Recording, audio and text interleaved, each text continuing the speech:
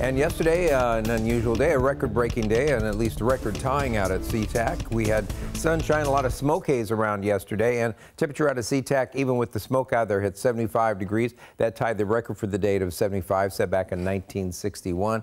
And take a look at our count of the number of days at 70 degrees or warmer for the month of October. With that, we're now at 8, tied for the all-time record. We're going to hit 70 again today. In fact, at least 3, maybe 4 more days before we start to cool down finally. So we're going to shatter that record. We also broke a couple records too. Olympia hit 76, breaking its old record of 73, and Bellingham hit 74 degrees, breaking their old record of 72. Both of those also back in 1961, where they had a little 3-day heat wave where it went 75, 80, 69 degrees, but on both sides of that, it was in the mid-50s to near 60 degrees.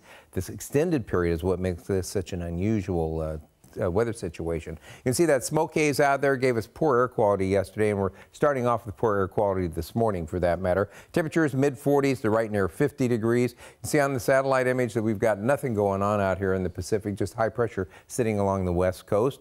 Looking at the fire weather watches out for the Cascades, basically the west slopes of the Cascades, basically Saturday, tomorrow morning from 11 a.m. until 5 p.m. on Sunday. Strong gusty winds from the east pushing the smoke from the fires, making them burn hotter too with more smoke, and along with unusually warm temperatures for this time of the year. We also have that air quality alert that's until 2:30 today. They're going to reissue that, and it'll probably become an air quality advisory as we head into the weekend, it looks like. So our forecast for today does call for hazy sunshine after some patchy morning fog. A little cooler today, a little bit better air quality. Should be in the moderate range just about everywhere this afternoon. Temperatures upper 60s and low to mid 70s today. Mid to upper 70s, maybe touching 80 in a few places tomorrow, and upper 70s and low 80s in a lot of places Sunday. And again, that's with poor air quality, probably unhealthy for everybody in a lot of places. We'll improve a little bit Monday with morning clouds, afternoon sun around 70, and then we'll stay mid to upper 60s with that pattern through the work week next week.